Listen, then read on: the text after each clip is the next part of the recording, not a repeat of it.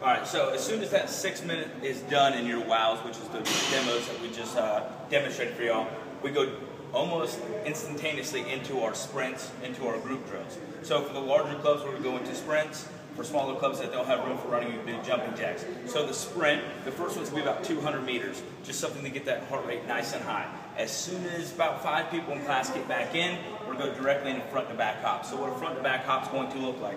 Simple as it sounds. Front and back hop, forward and backward. Nice and quick, keeping that heart rate nice and high. Just forward and backward.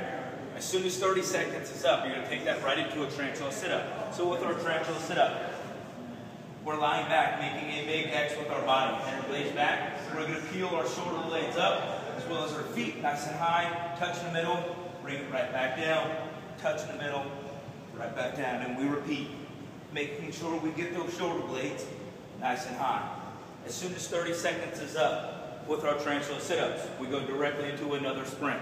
This sprint's going to be about 100 meters. It's going to be a little bit shorter, just a quick sprint and get back. If you're a smaller club, we're going to go right into jumping jacks. So, with that being said, we demoed all the exercises for our wows and our group drills. You're going to do these a total of 3 times. After that third set, we're going to rest, then we're going to take it into our final push.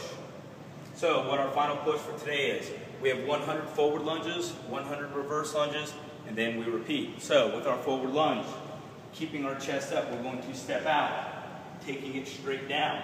90-degree bend in the front knee, 90-degree bend in the back, bring it backwards, alternate legs, keeping our chest up.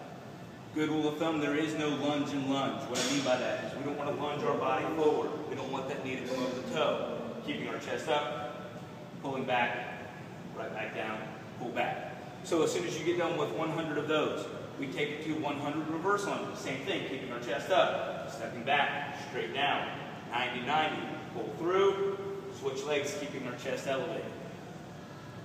As soon as I'm done with those 100 reverse lunges, I repeat right back and forward, right back into reverse. They must finish the forward to go to the reverse. You repeat that twice. Once they are done, break it down, and you're good to go. That's Fusion for the day.